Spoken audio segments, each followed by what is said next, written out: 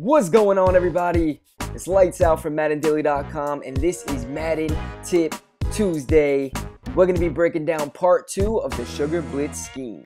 Before we get started, I want to shout out every single one of you that watched and supported us as we played in the Twitch Duracell Madden 15 stream this past weekend. It was a 26-hour long stream. If any of you are watching at any point in time, post in the comments below. And for the guys that did not get a chance to watch the event, there should be other events like that, hopefully in the near future. And even if there isn't, Stiff, luckily, was able to get into the tournament and play against not only some other Madden pros, but also Patrick Willis. He already posted that video. For the guys that have not yet seen that, you can watch Stiff versus Patrick Willis on our YouTube channel, which is pretty cool. All right, enough about that. Let's get back to this big nickel strong dumb it down defensive scheme. We posted part 1 about a week or two ago, which we broke down the Sugar Blitz play, and we just wanted to show you the concept of controlling the linebacker in the middle, putting him into a zone and holding the left trigger, which is LT or L2, and what's going to happen is he's going to freeze the center, leaving the right defensive end to come in free. If you have yet to watch part 1 of the scheme, click the annotation above. Just to reiterate though, I'm going to show you it. It's big nickel strong, Sugar Blitz. You're going to grab the left of screen linebacker, put him in a zone, then you are going to put him in the A gap. So now both linebackers are inside like a double A gap, and you're going to hold the left trigger, which is LT or L2. And what's going to happen is the center is going to look at him. You're going to drop back into coverage while the defensive end comes in clean. So that was just part 1. That was just to show you the concept of the Sugar Blitz. But we're not going to actually use the play called Sugar Blitz. The main 2 plays that we're going to use out of this big nickel strong formation, out of the multiple defensive playbook, is Sugar 2 Buzz and Sugar 3 Seam. One is a cover 2 shell, the other is a cover 3. What's great about these 2 plays is the weakness of the cover 3, the Sugar 3 Seam, is going to be the flats, and that's going to be the strength of our Sugar 2 Buzz play. So if you mix both of these in together, you're going to have an effective pass defense. Let's start off with the Sugar 2 Buzz. All we're going to do for this scheme is press coverage and crash the defensive line down. Remember, this is a dumb it down scheme, so we can only make 3 adjustments or less. So far, that's 2 adjustments. Now all we need to do is grab the middle linebacker on the left and hold the LT or L2 trigger. We're going to keep holding the LT or L2 trigger about a half second after our opponent hikes the ball. That way the center looks at us, and then we will drop back into our hook zone coverage guarding the left seam. You're going to see the center look at us initially, then double team the left of screen defensive tackle, leaving the nickelback to come in free untouched.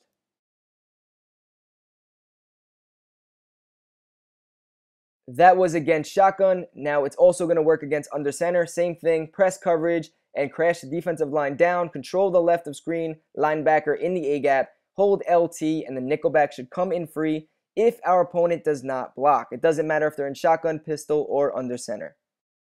To stop the play action, you're either going to want to pass commit your defense or put your defense in contains by pressing L2 or LT and then R1 or RB.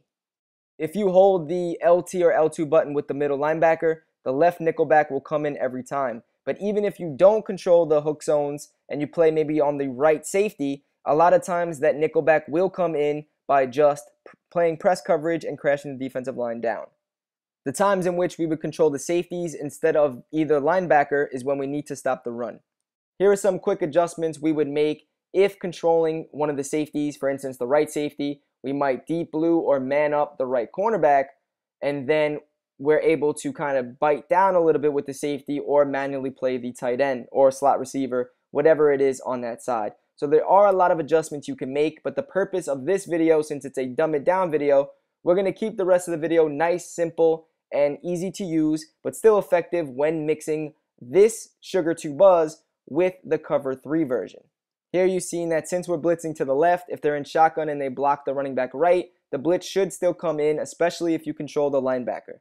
So that was the Sugar 2 Buzz, a cover 2 version of the blitz, and we mainly only just do the left-sided blitz. We don't really make many other adjustments with it. So a negative is if the blitz does get blocked, for instance, if they have a running back to the left, then they could kill us. Since it's just a cover 2 shell, maybe a 4 vertical play or something like that, would beat us. So we need to mix up the coverages, and that's why we also like to use the play called Sugar 3 Seam, which is a cover 3 shell. We're going to do the same exact setup, which is just press coverage and crash the defensive line down.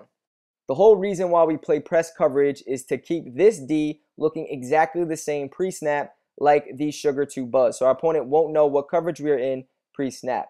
Again, we're going to control the left linebacker in the A-gap, hold LT or L2. And this play is different than the Sugar 2 Buzz, not only with the coverage, but the right of screen linebacker in the A-gap is already blitzed. So what's going to happen is 2 guys are going to come in free if no one blocks, and 1 guy will come in free if the running back blocks. So the running back blocked, and the nickel back came in. If nobody blocks, again, we're just playing press coverage, crash the defensive line down, control the linebacker, and hold LT or L2. And now we're going to get the nickel back to come in off the left and the right of screen defensive end to come in free to the right. And then we would just drop back and play the hook zone in the middle with our left linebacker. This is also going to work against under center. If the running back doesn't block, or if no one blocks, we should get 2 guys to come in free, the left nickel back and right of screen defensive end, just like shotgun. And then if the running back does block, one of them should still come in. As you can see, the nickel back comes in untouched. Now, you don't always have to send both sides. That's a 6-man rush. It's very hard to send 6 guys all the time. Against a good opponent, you're going to get carved. The main weakness of this defense is the flats. Say that we know for sure someone's going to the flats to the right. We could take the right middle linebacker that was blitzing before and put him in a flat zone, then control the left linebacker in the middle, and the nickelback will come in free. Or if we want to watch the left flats, we could coverage the left nickelback, control the left linebacker, hold LT or L2, and now the right end will come in. So it doesn't have to just be a double-sided. It could be either a left-sided blitz or a right-sided blitz or both. Mix these 2 plays together and you now have a great dumb-it-down pass defensive scheme that should give your opponent fits if they're passing the ball heavily, no matter what formation they're in. If you want us to continue Madden Tip Tuesday, hit that like button. And also, if you enjoyed this scheme, check out our brand new Ravens Defensive Ebook. It's a must-buy. It's even better than our Vikings Defensive Ebook that we dropped earlier in the year. It's $17.99 if you're not a member and only $8.99 if you are a member of our website. Get that right now. And until next time, it's lights out from MaddenDaily.com. Later.